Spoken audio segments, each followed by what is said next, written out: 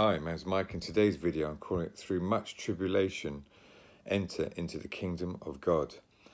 I just want to thank all my brothers and sisters out there for their prayers, and I'm feeling better. My voice is sounding a little bit better.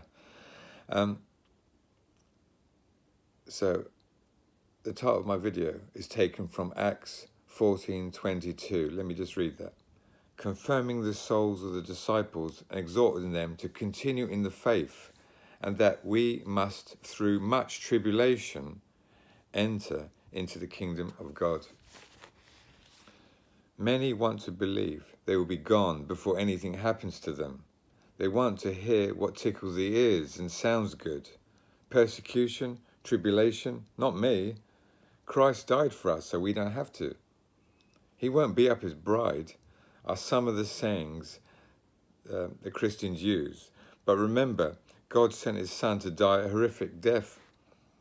Not only that, after Jesus died, all of his apostles, apart from John, was martyred. Also after that was 300 years of Christian persecution, where Christians were crucified, burnt, killed by lions, etc., by Nero and other Roman leaders. It's all part of history. You can look it up. All those that want to live a godly life in Christ Jesus will be persecuted. It's part of Scripture. 2 Timothy 3:12. Yea, and all that will live godly in Christ Jesus will suffer persecution. We all are partakers of Christ's sufferings. Let me just read 1 Peter chapter 4, verse 1. For as much then as Christ hath suffered for us in the flesh, arm yourselves likewise with the same mind. For he that hath suffered in the flesh hath ceased from sin. And I'll go to 12 to 14. Beloved, think it not strange concerning the fiery trial which is to try you, as though some strange thing happened unto you. But rejoice, inasmuch as ye are partakers of Christ's sufferings, that when his glory shall be revealed, ye may be glad also exceeding joy. If ye be reproached for the name of Christ, happy are ye, for the Spirit of glory and of God rest upon you. On their part he is evil spoken of, but on your part he is glorified. But let none of you suffer as a murderer, or as a thief, or as an evildoer, or as a busybody in other men's matters. Yet if any man suffer as a Christian, let him not be ashamed, but let him glorify God on his behalf. For the time is come that judgment must begin at the house of God. If it first begins at us, what shall the end be of them that obey not the gospel of God? And if the righteous scarcely be saved, where shall the ungodly and the sinner appear? Also, if we read 2 Corinthians 1, 3 to 7. 2 Corinthians 1, 3 to 7. Blessed be God, even the Father of our Lord Jesus Christ, the Father of mercies and the God of all comfort, who comfort us in all our tribulation, that we may be able to comfort them which are in any trouble, by the comfort wherein we ourselves are comforted of God. For as the sufferings of Christ abound in us, so our consolation also abounded by Christ. And whether we be afflicted, it is for your consolation and salvation, which is effectual in enduring of the same sufferings which we also suffer. Or whether we be comforted, it is for your consolation and salvation. Our hope of you is steadfast, knowing that as we are partakers of the sufferings, so shall you also of the consolation. So we are partakers of Christ's sufferings.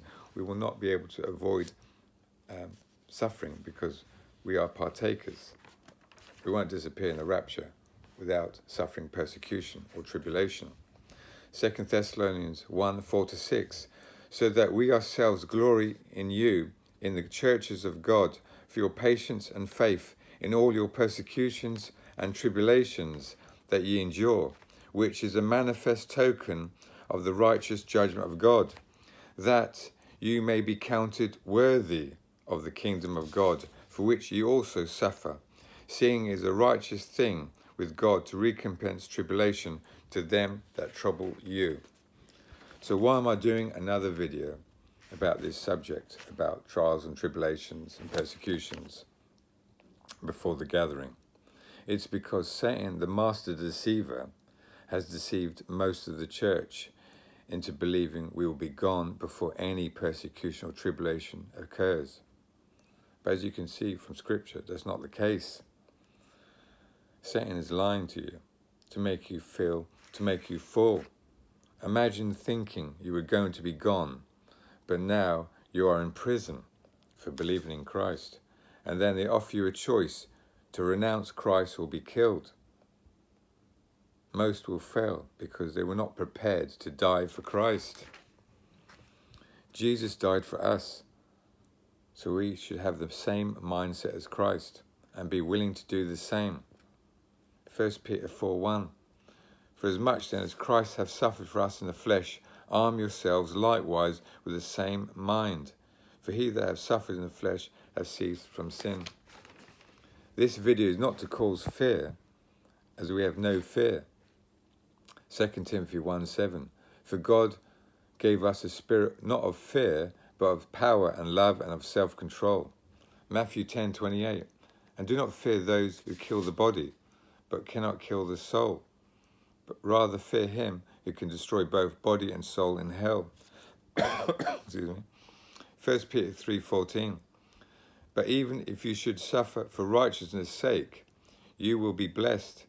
Have no fear of them, nor be troubled. God doesn't change. What happened before will happen again, and is still happening nowadays in many countries like China, North Korea, Nigeria, India, Israel, etc. Christian persecution is on the rise, and many have died for their faith in Christ. Excuse me. Open Doors, an organization that supports Christian persecution, reported that 90% of the more than 5,600 Christians killed for their faith last year were from Nigeria, with the total number of Christians killed in 2023 up 80% from 5 years ago. Do you think that Christians in these countries mentioned believe in the pre-tribulation rapture? Or Christians in war-torn countries, do you think they believe in the pre-tribulation rapture? We need to wake up the church and get them prepared for persecution and be ready to endure to the end.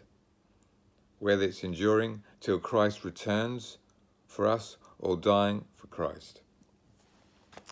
Let me just read.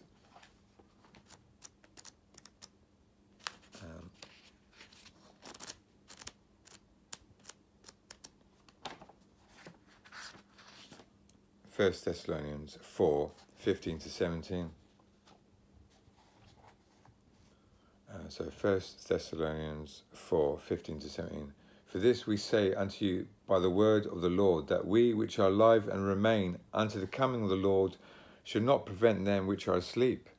For the Lord himself shall descend from heaven with a shout, with the voice of an archangel, with the trump of God, and the dead in Christ shall rise first. Then we which are alive and remain shall be caught up together with them in the clouds to meet the Lord in the air. And so shall we ever be with the Lord. Wherefore comfort one another with these words. So we're not all going to die, but make sure you are ready and willing to die for your faith in Christ Jesus, as the very first people mentioned in Revelation in the lake of fire is this. Revelation 21:8. But the fearful, in other translations, cowardly, and unbelieving, and abominable, and the murderers, whoremongers, sorcerers, idolaters, and all liars shall have their part in a lake which burn with fire and brimstone, which is the second death. Imagine the first words, the fearful or cowardly, first to be mentioned in the lake of fire. Cowardly, lacking courage, weakly, fearful. If you are this, then you're very likely going to fall in the last days.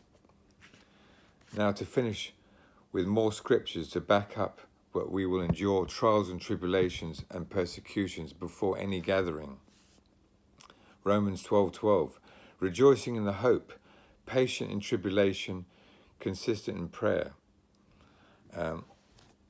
Also, 2 Thessalonians 1:4-6. So that we ourselves glory in you in the churches of God for your patience and faith in all your persecutions and tribulations that you endure, which is a manifest token of the righteous judgment of God, that you may be counted worthy of the kingdom of God, for which you also suffer, seeing it is a righteous thing with God to recompense tribulation to them that trouble you. Revelation 2:9, I know thy works and tribulation and poverty, but thou art rich, and I know the blaspheme of them which say they are Jews and are not, but they are a synagogue of Satan.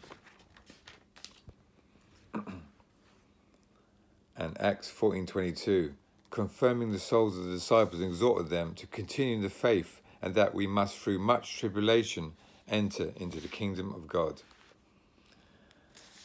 So seek Jesus Christ today in heartfelt prayer and repentance, and turn away from sin.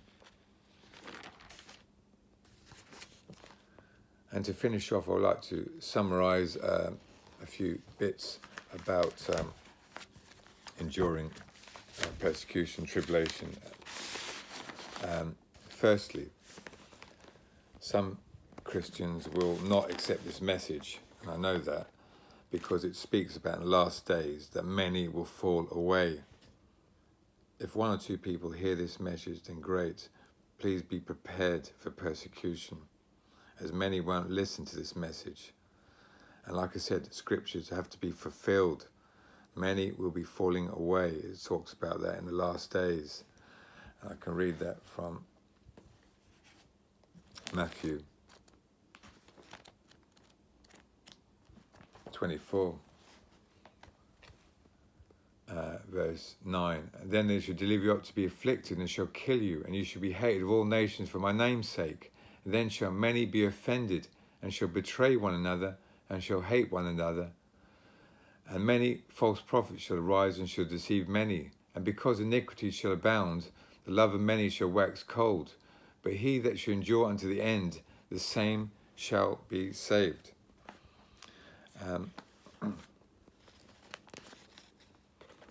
So many will believe in their own thing about going before anything happens. But you have to remember, one, Satan doesn't fall until the sixth seal event. Meaning if you go up before the sixth seal, you'll be in the middle of war in heaven. Two, in 1 Peter chapter 4, it states judgment starts at the house of God. And if the righteous are scarcely saved, which it says it in 1 Peter chapter 4, how can judgment start at the house of God if the house of God, his church, is gone?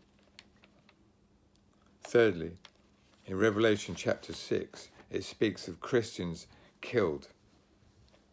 A certain number have to be killed before God's vengeance. And let me just read that. Revelation chapter 6.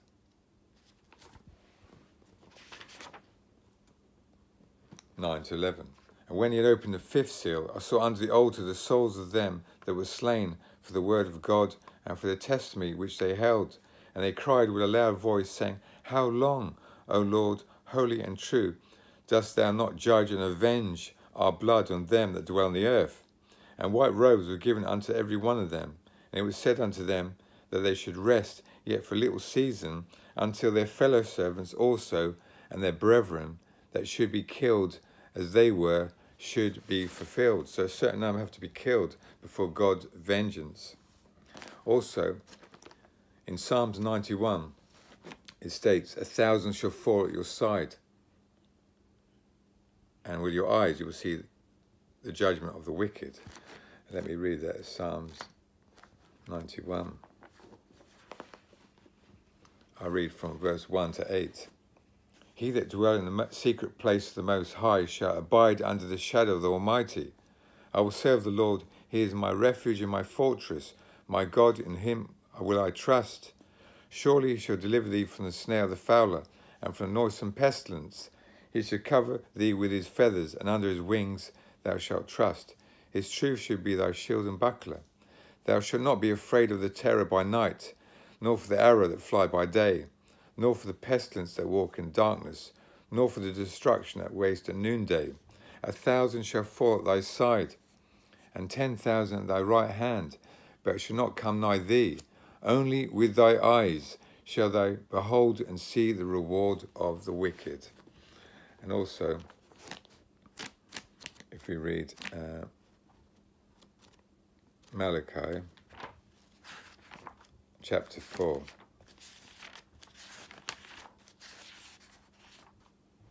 verses 1 to 3. For behold, the day cometh that shall burn as an oven, and all the proud, yea, and all that do wickedly shall be stubble. And the day that comes shall burn them up, say the Lord of hosts, that shall leave them neither root nor branch. And unto you that fear my name shall the Son of Righteousness arise with healing in his wings. You shall go forth and grow up as calves of the stall. And you shall tread down the wicked, for they shall be ashes under the soles of your feet in the day that I shall do this, saith the Lord of hosts.